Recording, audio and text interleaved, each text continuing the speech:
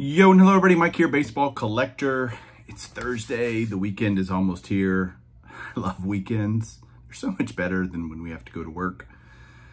Okay, got a couple cards, but a couple things I want to talk about first. So again, if you don't watch Bench Clear and watch On the Fly with Mike and Ty, first of all, you're missing out. But second of all, I don't know if you guys know, but we acquired this collection that we're consigning, where it's just all this old vintage stuff. It's been so much fun just going through it and looking at it. There are some seriously nice cards in this lot, and it's basically from about 55 tops through 57 tops are pretty rough. There's a lot of them. And then 58 through 62 are really nice, like super nice. Like literally, like here's the Yankees team card from 61. Like it's still got like the beautiful curve. Like this thing just came out of the pack. I mean, gorgeous. Here's a Koufax, you know, these are already bought, by the way. So I'm already starting to do some deals with people. We're selling them for this guy. And basically, if you have checklists, if you're building sets from those years, let me know. There's some 52 tops, they are rough. Some 55 Bowman, they're rough. 54 tops, they're rough. But if you're that kind of guy, if you're just building a set, great. Might be able to help you out. So I'm gonna put my email address down below and in the description.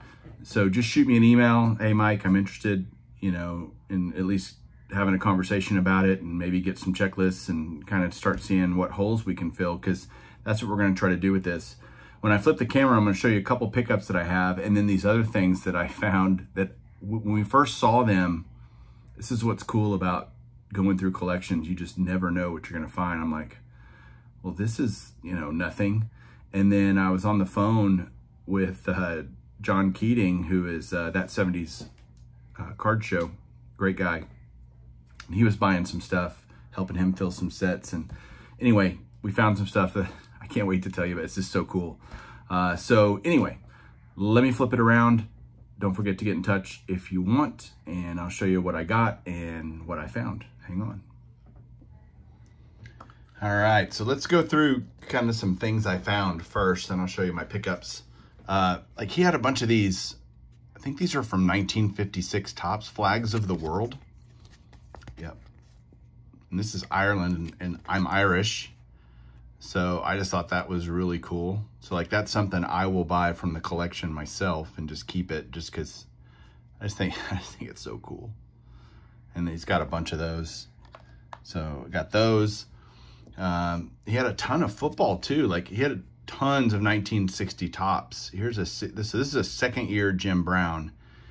And I mean, it is off center, but it is otherwise like absolutely crispy and way off center on the back. But there's just tons of this stuff, you know, great card, just cool Jim Brown, nice vintage Jim Brown. But these are the cards that I got that I found. Oh, I'll show you this other football one too.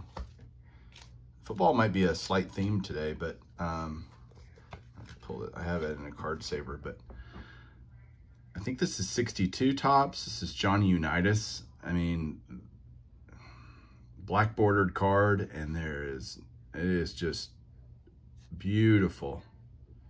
Beautiful. Card number 1 of the set too. So anyway, just there's a lot of stuff like that is super cool. Tons of awesome baseball. And here's some stuff I found that I just thought was crazy. So this, I'm getting to it, hold on. Here's the checklist. This looks like it was printed on, you know, a third grader's, like it's just so bad.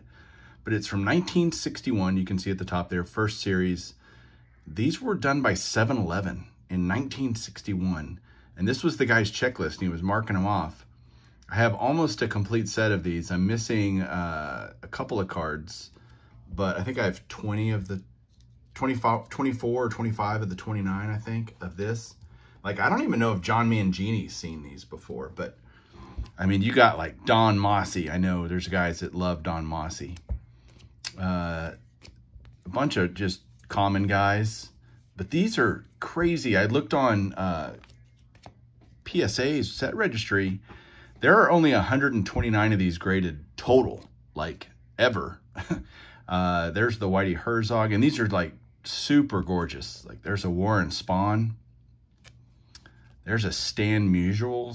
Shout out to Don. Bet he doesn't have that one. Bet he's never seen that one. How cool is that? So there's some good players in here, Dave. This Willie Mays is crazy. There's only been 8 graded ever. The highest grade is a 6, and I would imagine this would be probably equivalent to that. Maybe a little higher, but it's so gorgeous. Just because you go, I've never seen, like, we just thought it was like throwaway stuff. We're like, we don't know what this is. But the last one of these in a 6 or a 5, I'm sorry, PSA 5 sold for $1,250. So it's like, you never know. Ken Boyer, Orlando Cepeda, Gil Hodges, Yogi Berra. Let's see who else. Ernie Banks. Oh, and then they have 2 like Hall of Famer guys. Like there's Jimmy Fox and Mel Ott. And it says Hall of Fame at the bottom. Like these are just like totally random stuff. You'd be like, what? Those aren't anything. And then you look them up and you're like, yeah, that's something. So my 2 pickups were actually from Ryan Nolan. The first one is going to surprise you. I got a LT rookie. Big TCU fan. LT, one of the greatest ever. Could you put LT in the top 10 quarterback or running backs of all time? I'd be surprised if you didn't. But yeah, his 2001 Topps rookie. Ryan had gotten this back in a submission, you know, not too long ago, where he just got hammered. This is an 8. I didn't care. I just thought it was cool and wanted it. It was $10, you know. So yep, we'll do that. And then another card that he bought me at a show, actually. This is so cool.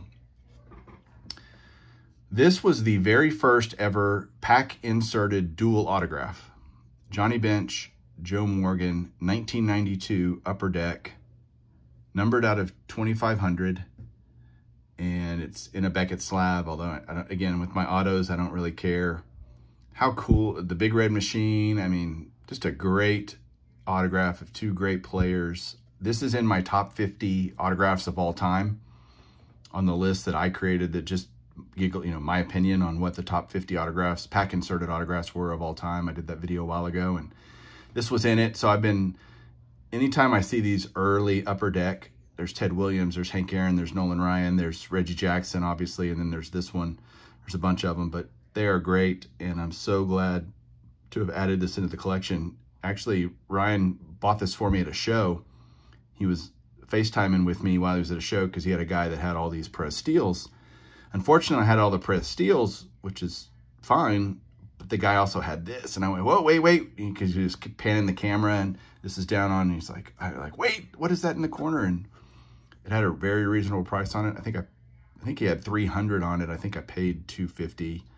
So just happy to own it. Very, very cool. So that is it, guys. Let me know what you think down below. And again, if you want if you're looking for any common stuff for set building or whatever from the late 50s or mid 50s to early 60s, let me know. Talk to you guys soon. Keep collecting.